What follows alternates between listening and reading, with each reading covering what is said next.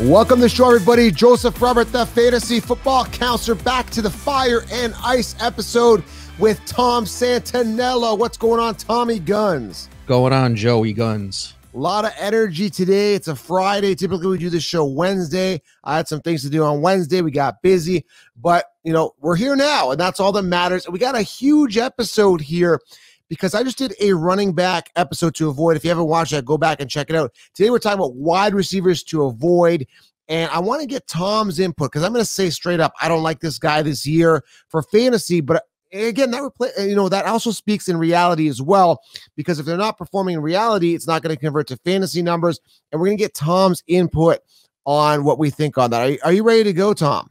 I'm ready to roll. Yeah, so wide receivers to avoid. Before we get into that, guys, this is huge. Aside from 16 rounds, you guys know 16 rounds. Get it below. The ultimate game changer for fantasy analysis. Get rid of the draft kits. Draft kits are dead. Get the 60-round draft solution. Also, something else new, Fantasy Direct. I'm going to text you guys optimal DFS players, optimal players to start and sit every single week.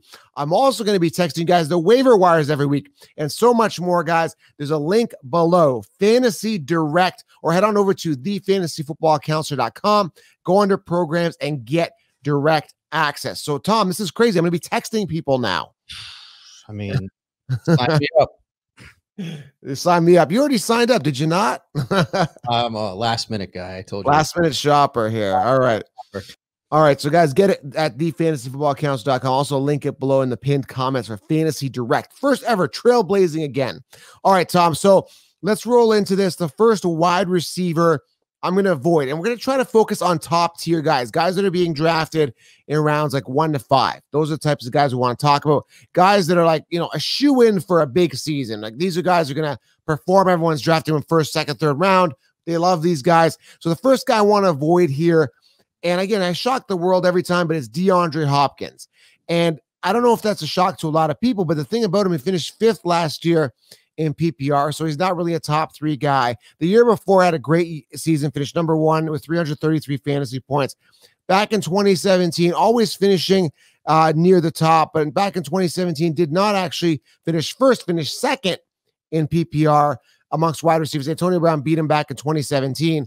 But, I mean, this guy's always a top finisher, and he's always played with mediocre quarterbacks. But this year, he's going to be going with Kyler Murray, and I understand the ceiling, but Fitzgerald is still there. They've got Kirk there, and Fitzgerald maxed out at 109 targets, okay? Now, if Hopkins wants to produce on a top 5 level, which is where he's being drafted, looking at last year's number, Tom, that's 150 targets, 104 receptions.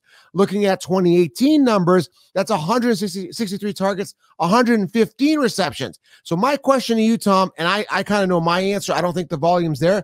Do you think the volume's going to be there for Hopkins? What's happening with this offense? I want to get your thoughts. I think Fitzgerald takes a step back. I think his role is going to be less than it was last year.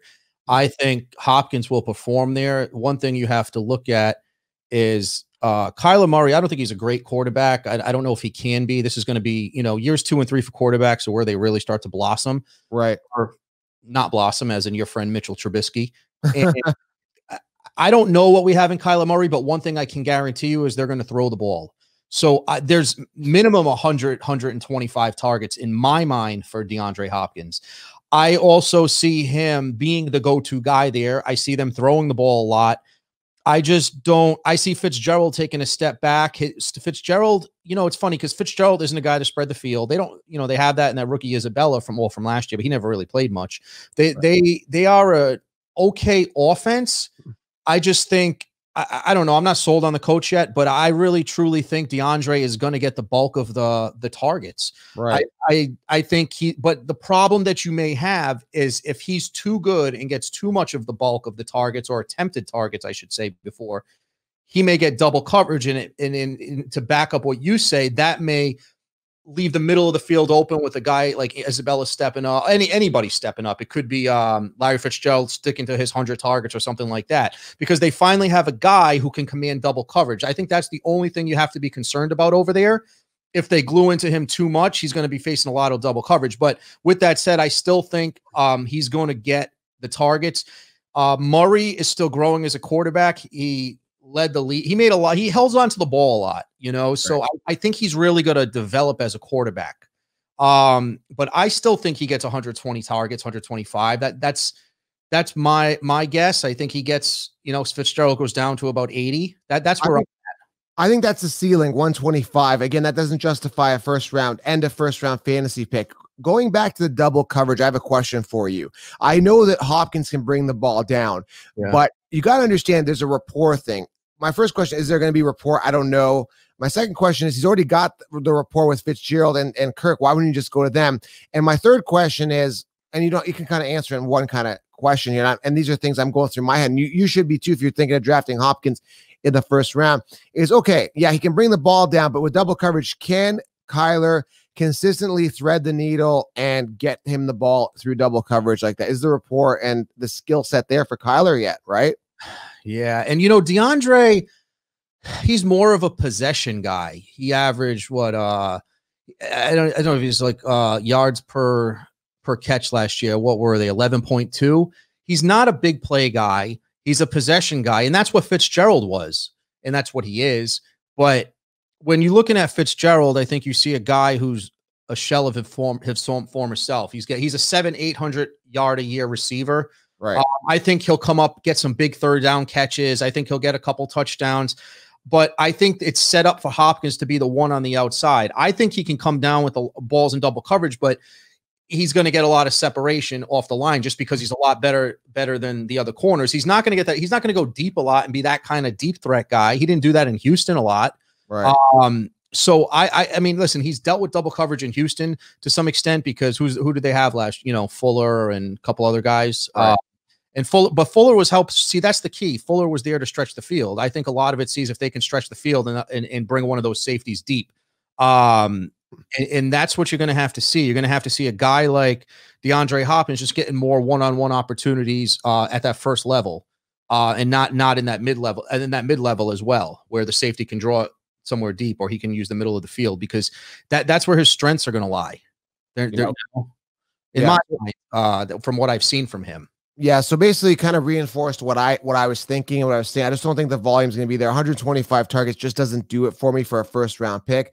And again, I'm just going to stay away from him. And I see the ceiling, but you guys, as you know, my fantasy football draft strategy is going robust RB, and I talk about it in the 16 round draft, so you should make sure you get it below.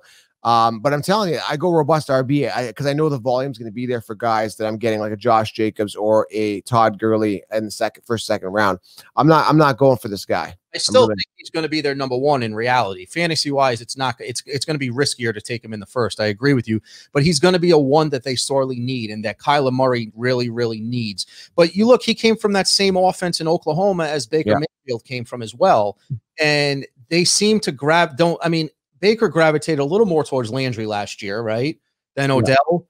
But I don't know. I don't trust quarterbacks. Those are system quarterbacks. So that's the other thing that scares me. Like, if you got to understand, he holds onto the ball so long.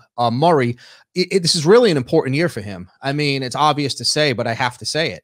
Just like Baker, bombed in his second year, right? Right. His third year. This is Donald's third year. This is Allen's third year. But Baker comes from the same system, and that system in that spread offense made them successful. And when you're in a spread offense, you have a lot of options. So that, I can see what you're saying. When you have the more options you have, more targets to go around, not towards one person. And I don't know what kind of quarterback Kyler Murray is going to end up becoming. I do think he wants a go-to guy. I think this will be his go-to guy, but he's going to get number one wide receiver targets. I just don't think it's going to be, 150, 160 targets. Okay. And one more thing to wrap this up here, because we can go on about this forever, but Kenny and Drake caught 50 receptions for 68 targets. David Johnson, who literally didn't play much, had 47 targets. Chase Edmonds, 21. So there's 120 targets going to running backs as well. So I just don't see, there's just way too much. You're just thinking wide receivers, the running backs catch the ball there too. Just stay away. That's my verdict. Don't invest a early second round, late first round pick on Hopkins. Get a running back at that point. That's the verdict on that. I'm sorry. One more point. I also think you have to take into account I don't think they're going to be a great football team. They're either they're probably the last team in that division. I don't think some people think they're going to break out, but I think they'll be behind a lot and they will be throwing the ball. So that may get him some more opportunities. All right, so stay away. That's the verdict. The volume won't be there. That's my prediction. Again, yeah. What's that? Warren a first rounder, you're saying? Yeah, not a late first rounder for sure. But that's where he's going. So if you don't get him, you're not going to get him, right? If you don't pick him up there. All right, next guy. Let's talk. Actually, let's do a 1-2 punch here. Two guys I'll be avoiding, and the guys that I'm going to talk about are Godwin and Evans with the Tampa Bay Buccaneers. Now, right now, the average draft position for Godwin is like mid to late second round on a 12-person league typically. And then you see Evans come right off the board in the third round. Now, Tom, with these two guys, the consensus, the Sheepses are confused the way they have them ranked. They both have them ranked. Both of these receivers ranked in the top 10. Now, it fluctuates typically around, Godwin is 6th amongst wide receivers. Evans is around 7 or 8. It goes up and down, but they're both, bottom line is they're both in the top 10. Fact of the matter is they both won't finish in the top 10. But Tom, here's why the mainstream is confused.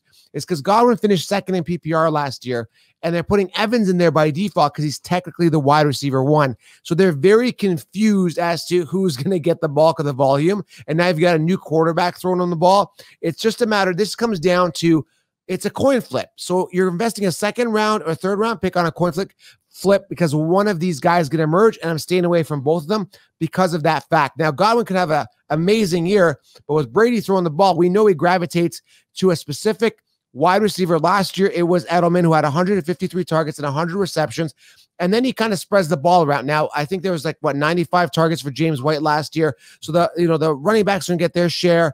The tight ends are going to get their share. Godwin, Evans, not enough to make both of them viable top 10 picks. I'm staying away. What are your thoughts? Is what I said might make sense? And what do you think of the Brady and who he's going to gravitate to? Some of it makes sense. Yes, he's definitely going to go with who's open. Listen, Brady's a veteran quarterback. He's not a guy that needs to lock in on somebody, but he, like any quarterback, he's going to want a comfort zone. Right. Here's where I think it differs a little bit. And I think where targets can be misleading in this situation. I think Brady loves the big play guy, and he hasn't had a lot of those in his career. The big, tall receivers that can run a fast route and get deep down the field. And that's Mike Evans, assuming he comes back healthy from his injuries and all that stuff. I think Mike Evans will end up with less receptions, but will end up with more yards. His yards per reception are higher. He'll end up with more touchdowns. Bruce Arians is going to air it out. We all know that. In the fourth quarter, when they're up 7 to 10 points, they're going to throw the ball to go up 14. They're not going to run the ball to protect the lead. That's just what Tom Brady does. They put teams away. They put teams to sleep. That's what they do. So I'm looking at Mike Evans I take Mike Evans over Godwin just because of the big play ability and the more yardage ability. And I think Mike Evans is elite. He's a stud. I think Mike Evans is better than Godwin. You got to look at one thing. When I look at receivers, and I've looked at them and I've worked with them for years, you need to put together good year after good year after good year, at least 3 years in a row, in order for me to consider you good. And now Godwin, how many good years has he had? Right. 1. So let's back up a second. Right. Godwin still needs to prove himself. And now he could be the real deal. I'm not saying he's not, but I'm going with the sure thing. I'm going with the big play capability. Tom Brady is a firework 4th of July kind of guy. He wants the home run. He wants the touchdown. I'm going with that. They're throwing to put points on the board. So I'm going with Evans over Godwin. That's a good point. And like I said, Godwin's coming off earlier in the drafts because the mainstream is copying and pasting. So by default, everyone thinks, because he finished second, but that was a different quarterback, different situation. 1 good year out of the 3 that he's played. Evans more consistent, and I can see this happening. Exactly what you said. I definitely see that happening. But again, just to avoid, it's like you just avoid it. If there's that many question marks and red flags, just avoid it. And then you got to look at the tight ends. How much is Brake going to be a factor, or Howard and Gronkowski? Gronkowski hasn't finished a season since God knows when, 2012? Like, he doesn't finish seasons. And I can't trust the guy coming back rusty. I don't even know if he's in shape or form. He's in shape. I think you're going to see a better Gronkowski, maybe not in the box score, but you're going to see a Gronkowski. Listen, when Gronkowski was on the Patriots, he was their number 1 receiver. He was getting double and triple coverage. I've seen it play. I've seen it live. I've seen it all the time. Gronkowski was so good, they were putting him on the outside in some games and throwing him the lob ball, and teams couldn't stop him. Gronkowski was getting beat up. He was getting hit at the line of scrimmage, hit in the middle of the field, hit in the secondary. Gronkowski was the number 1 receiver there. Here, he can be a guy kind of like I spoke about with Fitzgerald that's going to know his role as he gets older. He's going to catch the big third down, the big touchdown. You got Evans, you got Godwin, you got Gronkowski. Gronkowski isn't going to get all this double and triple coverage anymore. Gronkowski used to get triple covered. So you're going to see a Gronkowski that won't put up the numbers that he did because he's not the number one, not just tight end. On the Patriots, he was the number one receiver. He over Edelman for sure. It was a go-to thing. They were going to Gronkowski. You know that. Third and long, third and goal, whatever it was. So Gronkowski will produce, but not at the level of a one anything. But he will make the big plays, and that doesn't matter for you, but that matters for Tampa Bay. Right. He had a big year, what, in 2016, where what was it, 2017, I think, was his big year. He had a huge year in 2017, and 2018, he had a pretty decent year as well. But again, this guy, it's a different team, different offense, right? Different situation, and he doesn't finish seasons. But the fact of the matter is the ball is going to be spread around. Yeah. Everyone's drafting these guys like they're going to be top 10 finishers, both of them collectively, and it just doesn't make any sense to me. So I'm just going to avoid them. It's that simple, guys. And everyone says, well, Joe, I'm avoiding all these top receivers. Who do I get? You know, if you really want a receiver in round 2, I like Golladay. Don't you think? Don't you like Golladay? Do you think he's going to get the volume yourself? Yeah, I mean, he has to get the volume. Who else you giving it to? Jones. Yeah, Jones. Like, you know, I never liked Marvin. I mean, he's okay, but he's not. Marvin Jones isn't good. Just put it that way. Marvin Jones is okay. He's an average guy, you know. But Galladay's a lot better of a player, and he was gelling really well with Stafford, and I think Stafford. I like that offense this year. So do I. I'm excited. I'm really excited to see what they do there. All right, next guy here that I'm avoiding, and another late first round pick that I'm not touching at all. The guy I'm talking about here, again, I've been watching his training videos. The guy's a monster, but Tyreek Hill. But he's only he's finished 2 out of the 4 seasons he's played. Last year, 12 games, got a little banged up. And the thing about him, Tom, is that he is extremely volatile. What I mean by that, obviously, on a game-by-game basis, he'll have a game where he has 40 points. The next game, he'll put up a donut or he'll put up 4 points. Yeah. The inconsistency is not good for a guy that I want to get in the first round. So for that reason alone, never mind the off-field issues if they reoccur again or if he gets injured or they have a lot of targets and all the other reasons why I'm going to avoid him. The talent is there, but I don't see the consistent volume going to be there for him. I just don't see it, Tom. I mean, one more thing before you get into your thoughts on this. This guy maxed out at 137 targets in his career. That's the most targets he's seen in a year. Maxing out at that. That was back in 2018. Last year, only 89 targets. Again, that's because of 12 games. The ceiling isn't high in regards to attempts and volume. You're going to get some huge games. A great DFS player if I play him week to week in daily fantasy, but for a year-long guy, forget it. What are your thoughts? Would you invest in this guy? Well, yeah, it just matters where, obviously. Now, let me tell you something. I don't think he's ever going to be in this offense, 100 reception a year guy. He's more of a big play guy, like we just talked about with Evans, even though Evans is a volume guy as well. He used to be a volume guy as well. You know, 2 years ago, he averaged 17 yards. The year before that, 15.8. Last year, 14.8, went down a little bit. Last year, he only played 12 games. He's a 1,000-yard receiver if he plays 16 games, but that doesn't warrant you know, a first-round pick, correct? Right. So I think listen, if you have him on your team, you're right. He's going to drop some goose eggs on you, but then you're going to have some 180-yard games, and he's definitely going to have some big games. I don't think this offense is designed for him to have big games or even like really good games, 16 games, you know, because it's the offense. They're going to spread it around. It's the West Coast offense. He's the type of guy also to catch a 5-yard pass and bring it to the house 70 yards. And you're not going to do that every week. And he gets a lot of big plays. You don't have big plays every week. So he's a guy that, you know, you're going to pull your hair out. You're going to be unhappy with on a week in, week out, because you could end up with what, 5 points one week with him? Yeah. I don't trust that. I don't like that. I told you before, I like sure things. To me, he's not a sure thing week in, week out. Listen, he might win you a couple weeks if he goes for 10 catches and 200 yards and 4 touchdowns, right? Yeah. But is that worth sacrificing a couple goose eggs? I'm not touching them. And the thing is, if you really want to get a volatile player from the Chiefs and you want some Chief stock, get Mecole Hardman after the 10th round for free. Nobody's drafting that guy, and he's just going to have those volatile games as well, if that's what you want. What's that? The Chiefs, Andy Reid's playing to win the game.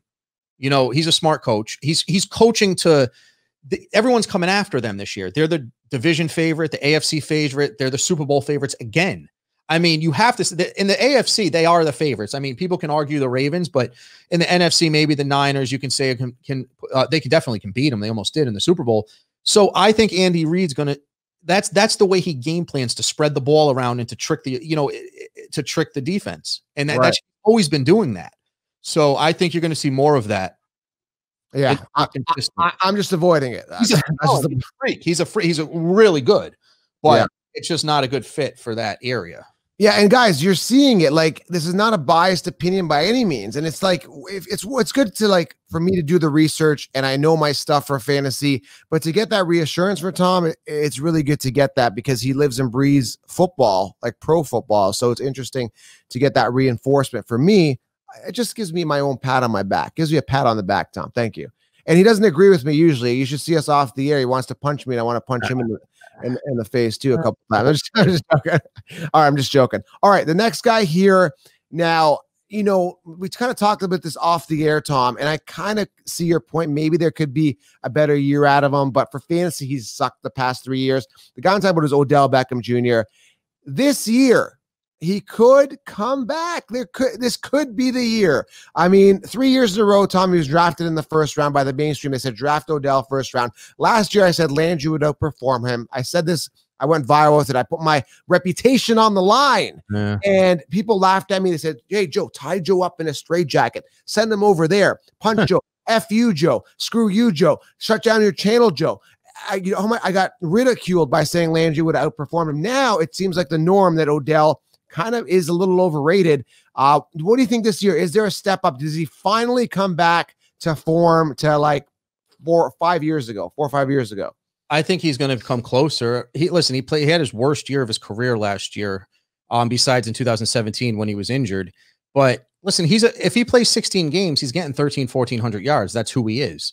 I do think that. And now I think it's going to be, I think he might have less catches than usual, but bigger plays, because kind of similar to what Stefanski did in Minnesota. He had Adam Thielen was the one guy as the possession guy. Right. Picture that as Jarvis Landry, and then picture Odell like Diggs.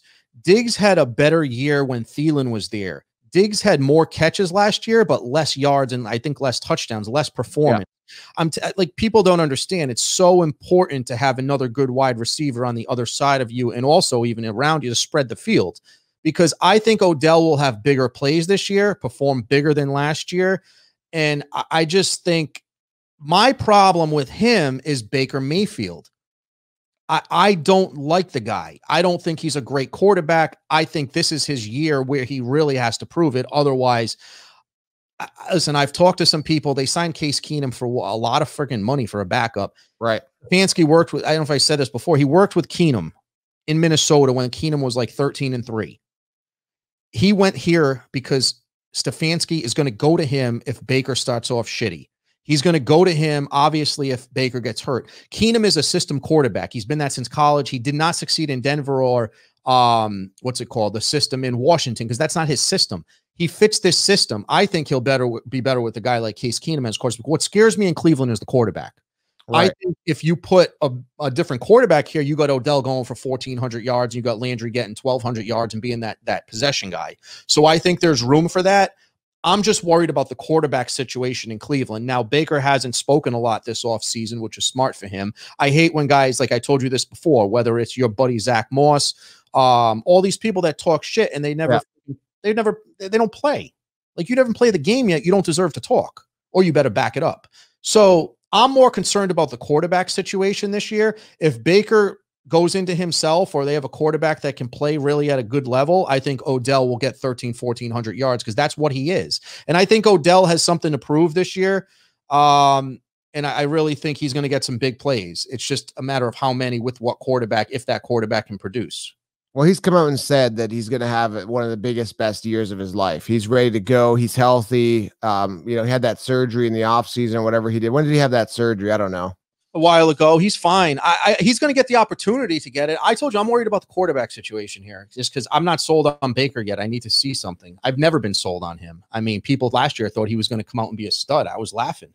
I mean, I've seen this guy play live. nothing impresses me. He was a system quarterback.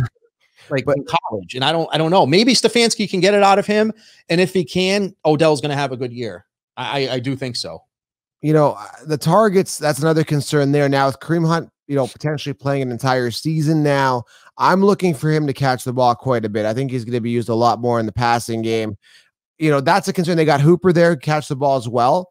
So I think they're going to spread the ball around, and Landry's there, and he's bottom line, he's got that rapport with Baker prior to Odell being there. So it's going to be interesting. I think this goes back down to volume again, and can Odell continue to stay healthy? He's had some weird injuries in the past, and you know, if he stays healthy and gets the volume, yeah, man, top 10 for sure.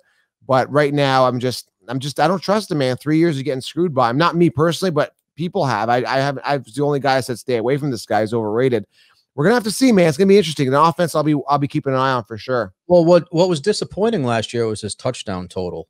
Yeah, that was really disappointing because he's a guy that always found the end zone. You know, usually a double-digit end zone guy, except when he's played almost a full season. 4 touchdowns, man. That's nothing. Yeah, that's what worried me. And listen, new coach again, 3rd year in a row, new coach. I'm more worried about the coaching and the quarterback than I am about these receivers. If that stuff works out, both of these receivers will be good. That's my opinion on it. I just don't know if he's going to have the right coaching. And to give you an idea how bad he is with touchdowns the past 3 years, he's had 13 touchdowns in 3 years. He had equal to that back in his 2015 year with the Giants. So 4 touchdowns last year, 6 in 2018, only 3 in 2017 because he only played 4 games. He was injured in 2017. But that doesn't matter. I look at the stats. I look at the fantasy production. I look at where he's being drafted, and he's done nothing. 13 touchdowns in 3 years. That's not good. So, yeah, he's got to get his touchdown count up significantly. Yeah, he does. So is there any wide receivers, early round guys that you'd avoid? Maybe like a Keenan Allen, anyone you don't Amari Cooper? Not Cooper. I mean, well, there's a few that I'm okay on. Maybe. I don't know how high these two guys are going. One of them may be Keenan, but let's talk about Allen Robinson first. Okay. I'm not huge on Allen Robinson. He's only had 2,000-yard seasons in his 6 years in the league. So I mean, he's a guy who has never put 2 back-to-back seasons, good seasons in a row. So he's a guy, just statistically looking, I just would pass on Allen Robinson. What about you? You know, that's really, really tough one because I think he's the main guy there. I don't think Miller or anybody else will come in there and steal the volume. Now, Mitch Trubisky's now saying it's his team. Like, is Mitch going to step up and continue to feed Robinson? Because Robinson had a pretty good year last year. Is that going to carry over to this year? But yeah, I see the volatility with Allen Robinson, but maybe now he's finally gotten his groove. Last year, he finished 8th in PPR last year. 16 games, 154 targets, 98 receptions, 7 touchdowns, over 1,100 yards. So the 154 targets is kind of appealing to me. I kind of like the look of that. 3rd in targets amongst wide receivers. So that is something that's really drawing me to him. Another thing that's drawing me to him again is the fact that Mitch Trubisky, you know, says he's got to perform. Another guy like Baker Mayfield that has to step up. Am I investing in Allen Robinson 2nd, 3rd, maybe 4th round if he falls that late? No, I'm drafting running backs where his ADP is. I'm going to stay away, but I definitely, there's an appeal to him. There's a ceiling there. There's something attractive about him for fantasy, but I'm just not really drawn in by it this year. There's not much attractive about the Chicago Bears. Here's one thing I think you made a mistake. Nick Foles wins that job. Okay. I think you need to start looking at Nick Foles. Listen, they're not paying Nick Foles $18 million to sit on the bench and, you know, keep it warm, or whatever the number is. Nick Foles came in there because it's a safety net.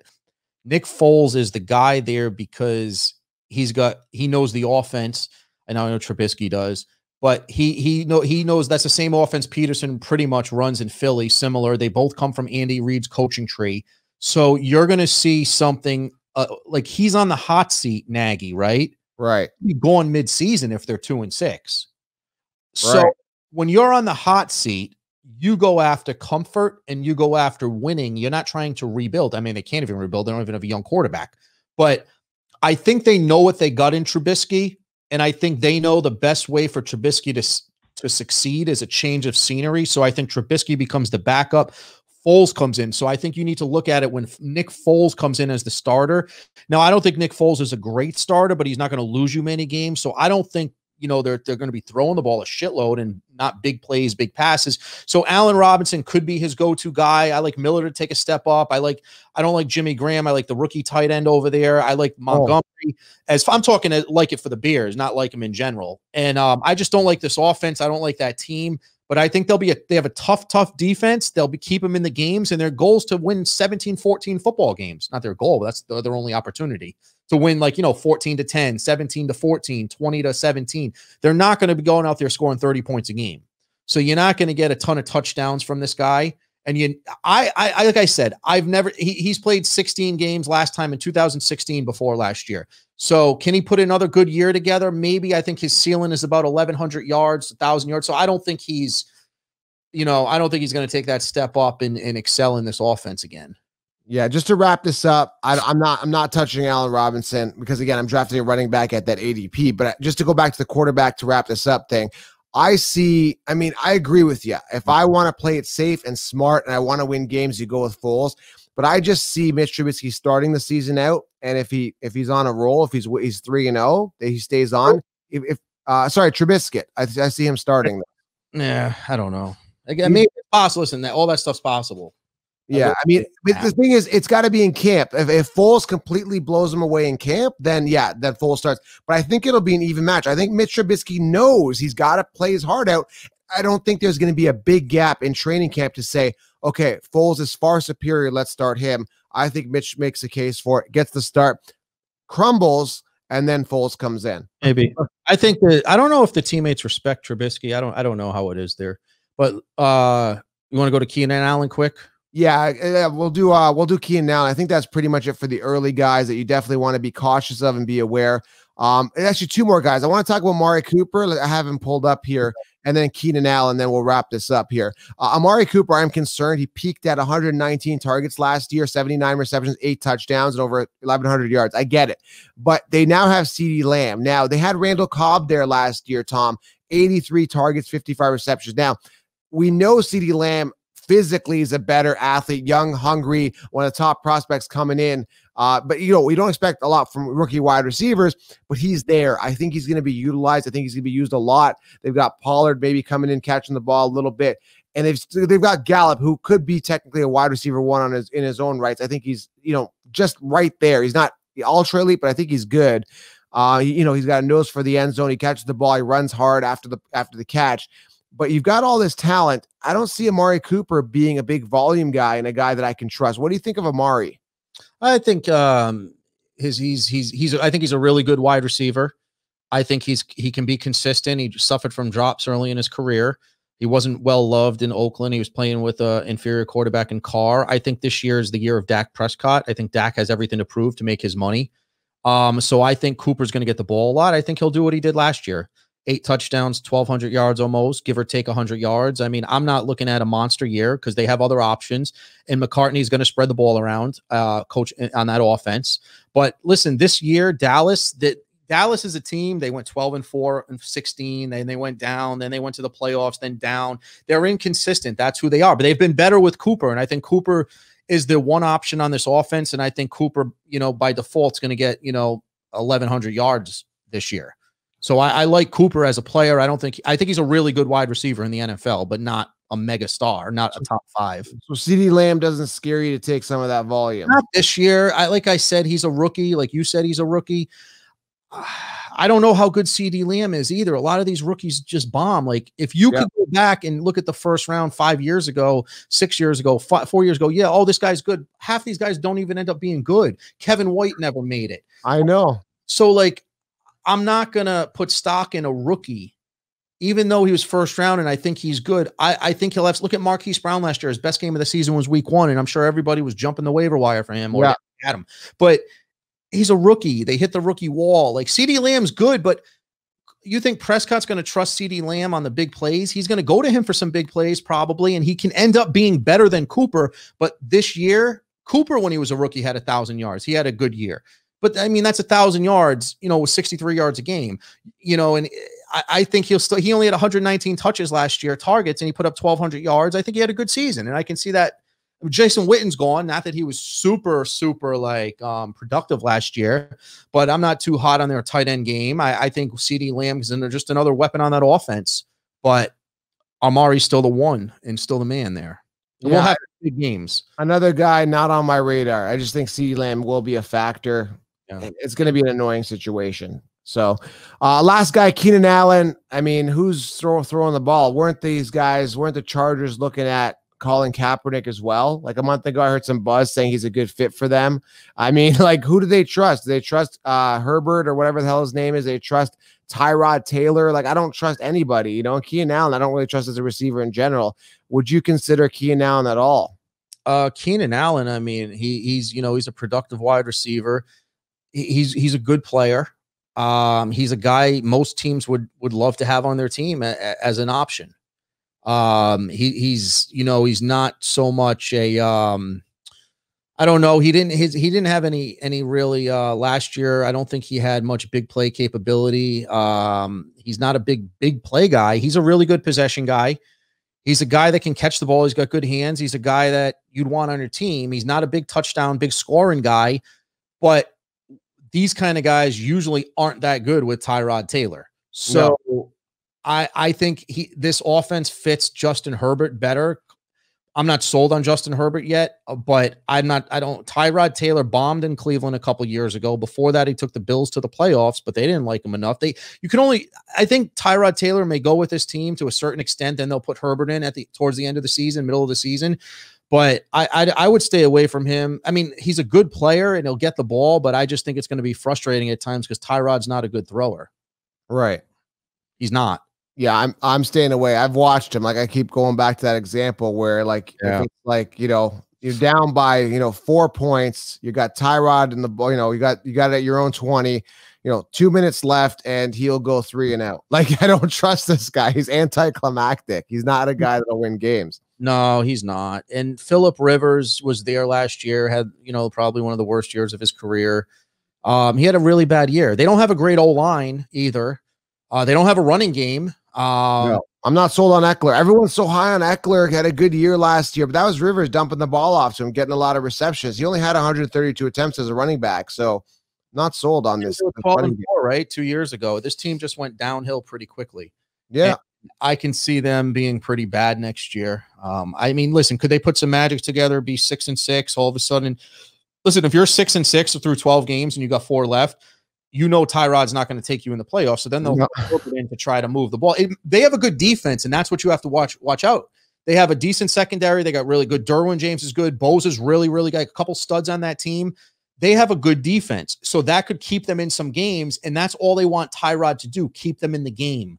The same with Bears, Khalil Mack and that defense, keep us in the game, just win it in the fourth quarter for us. So that's got to be their model. No coach is going into the season saying, we lost, we're tanking for Trevor Lawrence this year. Last year was tanking for Tua. They're going to go in and try to make the playoffs, right? And there's 7 teams in the playoffs this year, so you might see people behaving a little different, quarterbacks towards the end of the season. So you'll see Herbert if they're sucking, or even if like Tyrod's got him stalled at the halfway point or something where they need Herbert can come in and maybe win some games, because that offense isn't going to win you many football games with Tyrod Taylor. Not at all.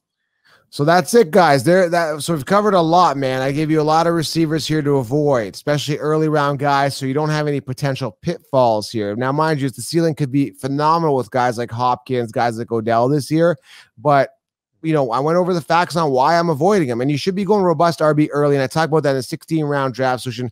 Make sure you guys get it, link below, or thefantasyfootballcounselor.com, and Fantasy Direct at thefantasyfootballcounselor.com. Direct access.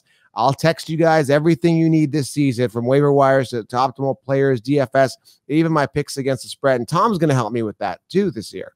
So it's going to be exciting, Tom. I'm ready, man. What do you think? Season's happening or what? Yeah, it's happening as of now, 100%. They're trying to negotiate on the preseason if there's going to be 2 to 4 games, but there's nothing's been agreed to, contrary to what's been reported.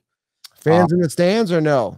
I say no. I don't know. I think it depends on the states, to be honest. I don't know if the NFL is going to overrule that, but there's some states that are going to come out and say we will have a certain amount of fans in the stand. There's some states that don't care about anything as much, and then there's other states that won't allow it. So right now it's going to be a mix.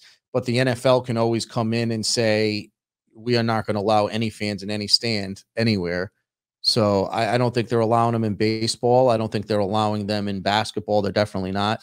So in football, the good thing for them is that it's a ways away.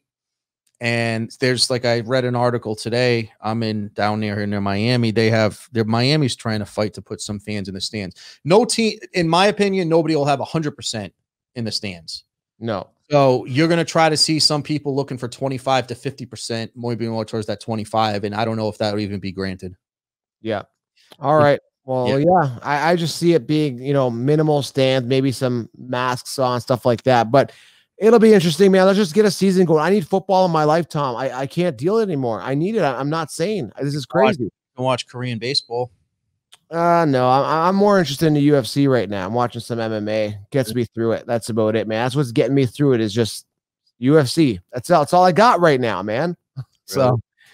So yeah, man. Well, Tom, thanks for being here, guys. Check out the Tom Santinello podcast, available on Apple. And is it on Spotify or just on Apple right now? Everywhere. A couple YouTube just went up too.